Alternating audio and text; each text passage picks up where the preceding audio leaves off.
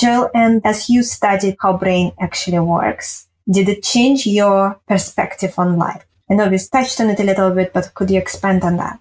Yeah, I would say having an understanding about how plastic our brain is, how it's constantly shaping and changing, and it really has opened up my own mind to just appreciate how a growth mindset really is important, and how easy it is to allow our brain to change because it's just happening without your effort. Your brain is constantly changing. So a lot of it is figuring out what are the lessons that you want to incorporate in your life, what kinds of experiences you want to bring for yourself.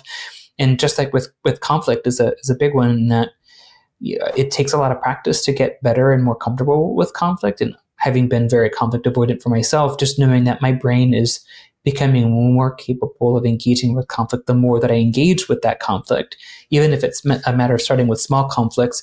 My brain is doing the natural work of kind of unlearning things that weren't helpful before and rewiring and reprogramming, so that way I'm more adept the next time that I encourage a conflict, so that way I can engage in progressively more and more challenging situations over time.